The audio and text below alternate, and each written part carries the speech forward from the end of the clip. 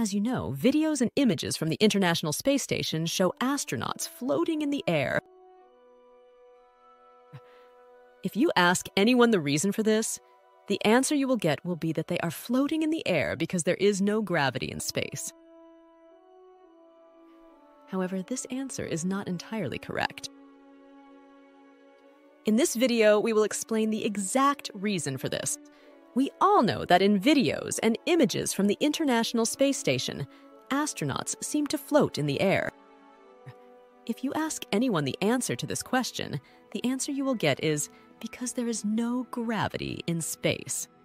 However, this answer is not entirely correct. In this video, we will explain the exact reason for this. The International Space Station is located about 408 kilometers above the Earth's atmosphere. Gravity decreases as you move away from Earth. Therefore, astronauts on the International Space Station are subject to much less gravitational force than a human being on the surface of the Earth. However, this does not mean that gravity has completely disappeared. Astronauts aboard the International Space Station are under the influence of the Earth's gravitational pull.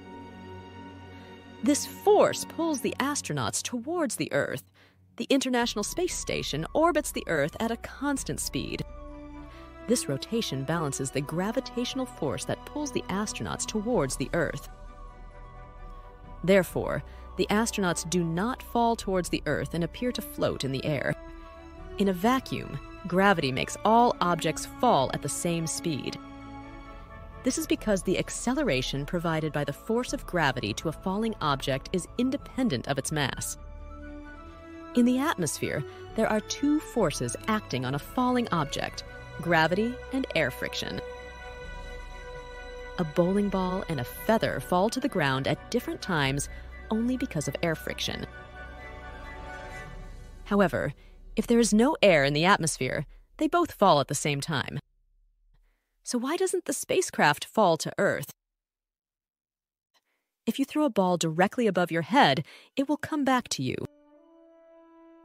But if you throw it forward, it first rises a little bit in a parabola, and then it hits the Earth again at a more advanced point. In fact, sending a shuttle into space is a bit like this. But because the rocket reaches a high speed and distance, it cannot fall back to Earth, even if gravity pulls it downwards continuously. The rocket starts to fall towards the Earth, but because of its high speed, it takes a while for this to happen. By that time, the Earth has moved a little bit, and so the rocket misses the Earth. And if it maintains the same speed, this process continues.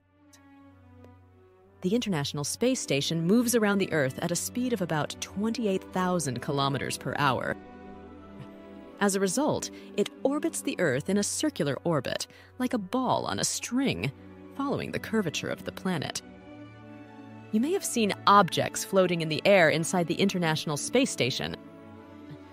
Actually, they are not floating, they are falling.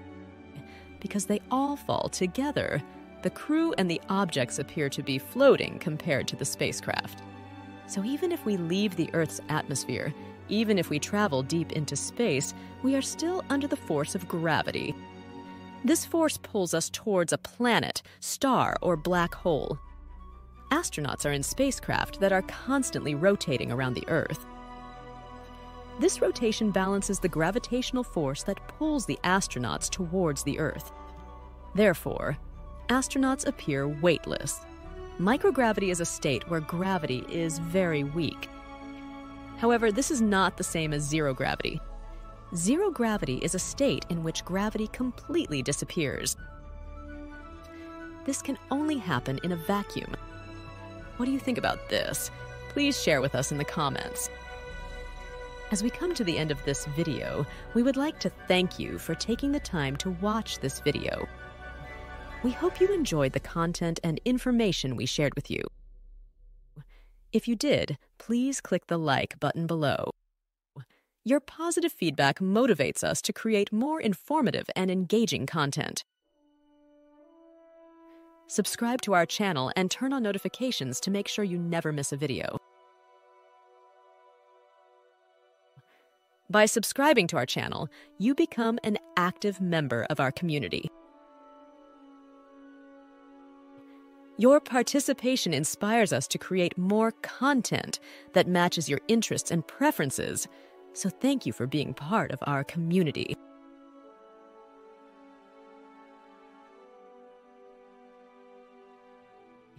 Hope to see you in our next video. Take care and goodbye.